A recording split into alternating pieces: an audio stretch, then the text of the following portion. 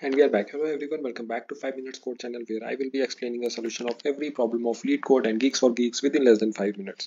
So without wasting time, let's get started. So today's problem is maximum product subarray, which is marked as a medium level problem. Okay, let's find out what we will be given into this problem and what we have to do. So we will be given one array ARR of integer type, and array will be containing elements from -10 to 10. Okay, so these will be the range of elements which can be present, and array size can be max 10 raised to the power 6. Okay, all right.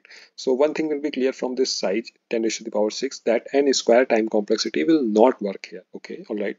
Let's find out what we have to do here. Okay, so we have to return maximum product subarray, like maximum product that we can get in a subarray of ARR. Okay, all right. So basically it means I have to return the maximum product I can get from this array. Okay, from this array, and we it's like we should contain all, not all the elements, but we should contain elements continuous subarray. Okay, subarray basically means continuous. So basically it means if I'm selecting -2 and -3, so 6 should be included. 6 should be included. That's why it will be a subarray. Okay, otherwise it will not be a subarray. Okay, so if I'm including this 6, I'm including this -10, so this -3 will be automatically included, then it will become a subarray. Otherwise 6 and -10, it's not a subarray. Okay, all right. So I hope this problem will be clear to you. Let's understand with one more example as well.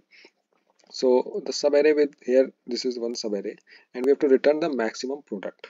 Okay, so maximum product subarray is what? This 6 -3 -10. Okay, so its total product is what? 6 and this 180. Okay, but let's see, if I will include -2 to it, if I will include -2 to it, -2 included to 6 -3 and 10 -10, it will be turned to a negative. It will turn to negative sum, negative product. Okay, so this is one thing which we should have to check. Key, look, if I'm getting any negative number, I have to include, I might have to include it into our subarray. Into our subarray, I might have to include it, because minus means negative multiplied by negative, it will become positive. It will become positive. Okay, so we cannot, let's say, leave any negative number, because in future I can get a positive number and our product will become positive. Okay, so everything I have to include.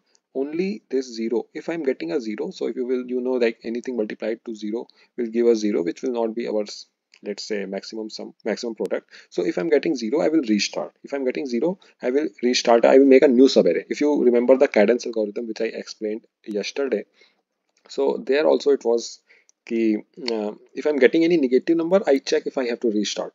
But here, if I'm getting 0, then only I will restart. Okay, all right. So I hope the problem statement will be clear.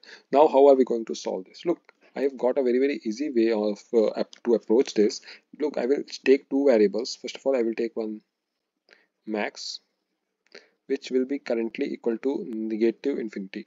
Okay, because that is the minimum sum, that is the minimum sum I can get, and anything greater than it will be our maximum sum. Okay, like at the last. Okay, all right. So currently it is negative infinity, or integer dot min value we can use in Java.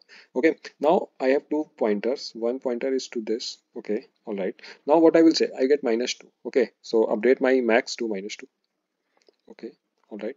Now I got 6, so update my max to -12, because -2 into 6 -12. Okay, now again I got -3, again I got -3. Okay, so what, -3 again, it will become what, it will become 36 plus 36. So you saw, like, -12, and now it become plus 36. So this one subarray can be one potential answer. Okay, all right. After that I got -10, so it again, the total product will be -360. Okay, all right. After that I got 0, I got 0. So I will check. Now look, my current will be what? Current will be 0. So current will become 0, but our max product is at 36. Max product is 36. So I will keep on updating max is equal to current comma max. Okay. And after that, current will be now what? If I got 0, I will reset. So now current will become equal to 2. Current will be equal to 2. Okay, all right. So look, this one side I have done, but again I have to go to right to left again. Once I will go from left to right, and after that I have to go to right to left as well. Why? Look, it is very important, because look, I got 2. So if you saw, I did not get 180 in the previous term. So if you will see here, I didn't get plus 180. I did not get plus 180 of this subarray, because I'm starting from the very starting. Okay, all right, but I can get, I have to move from right to left as well. Why? Let me explain you that as well.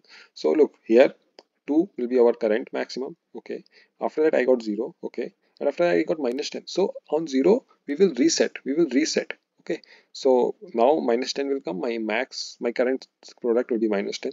After that I got minus 3. Okay, so current product will be what? Plus 30. Okay, and after that I got 6. So current product will be what? 180. Okay, 180. And after that I got minus 2, so it will become minus 360. But I did not need minus 360. I got my maximum and this is step 180, and I will be updating my maximum and simply return it. Okay, I hope the approach will be clear. So I need to have two loops. I need to have like, first of all I need to go from left to right, and after that I need to go right to left once. Okay, but we can combine this into one as well, into one loop as well. I can combine, because look, if I is at this point, my n minus 1 minus I, n minus 1 minus I will be pointing to this pointer. So I can manage both loops together. Okay, and if I will get 0 at any point, I will simply update it 1. Okay, right now if still it is not clear why I need to go from right to left, let me give you one more example. It is something like minus 1, minus 1 to minus 3. Okay, all right. So I will keep, first of all I will go from left to right. I will get minus 1. Okay, and after that I get minus 2, so it will multiply by minus 2. Okay, so total product is what? 2. Okay, and after that I got minus 3, so multiply by minus 3, minus 6. Okay, so look here, in the left to right, my maximum reached what? My maximum was at point 2.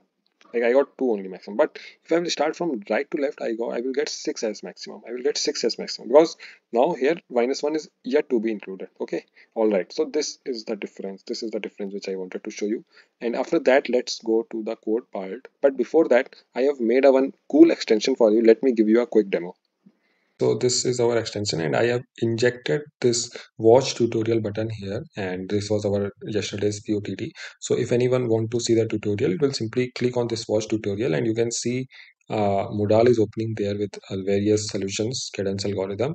We can simply select here, and I can watch the video here only instead of moving to YouTube and searching it. But if I want to watch it on YouTube, I will simply click watch on YouTube, and I will be moved here. Okay, all right. And similarly, same thing I can use in lead code as well. So here lead code, I will go here. I haven't injected the button, but we can go to extension here, and if we want to pin it, I can pin it here. And after that, on clicking this, so next permutation explanation with various videos will come, and we can see it. Okay, I hope you guys have liked it, and please share your feedbacks about this, and let's move back to the code for the today's POTD. Okay, all right. Okay, all right. So let's see the code now. As I told, let me store it to arr.length here, and after that, what? Result will be integer dot min value, something like this.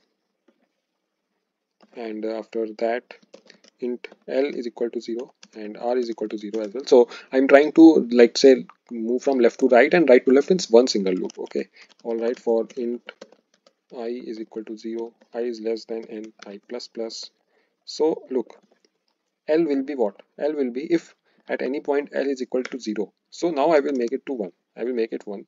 Otherwise it will be L. Okay. And now I will multiply it by ARR of I. ARR of I. Okay. Alright. Now R will be what? R, same thing, if R is at 0 at any point. So I will make it to 1. Otherwise it will be R. And now look, ARR I, it's from left to right. For right to left, my current element will be what? ARR of n minus 1 minus I. Okay, something like this. Why? Because look, I'm at, if I'm at I equal to 0, my R will be currently at this 2. Okay, if I'm my I is equal to 1, our R will be pointing to this 0. Okay, so in this way I will keep on doing, and I'm taking the product as well by doing ARR of into. Okay, so L into ARRI, L into ARRI. If L becomes 0, it will be I will make it 1. Okay, all right. And here I will keep on updating my result is equal to math.max of result, and math dot max of L comma R. Okay, so in Java I can only include two variables at a time in math dot max. I'm writing it 2 times, that's why. And here simply return answer, return res. Okay, one semicolon issue is there. Let's directly submit it. Meanwhile, if you have loved the explanation, please don't forget to subscribe the channel and like the video, and share your feedbacks into the comment section about the extension, because it's going to be live soon, and please download it. Okay, all right, I will see you again tomorrow. Till then, keep on coding, and bye.